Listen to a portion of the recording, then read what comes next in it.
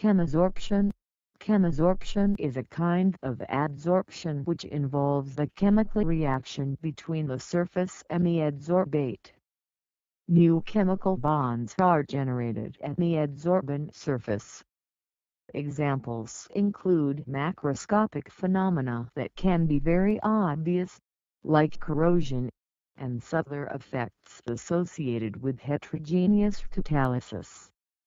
The strong interaction between the adsorbate and the substrate surface creates new types of electronic bonds. 1.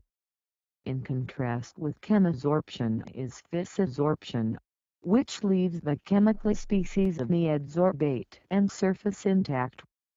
It is conventionally accepted that the energetic threshold separating the binding energy of physisorption from that of chemisorption is about 0.5 F per adsorbed species.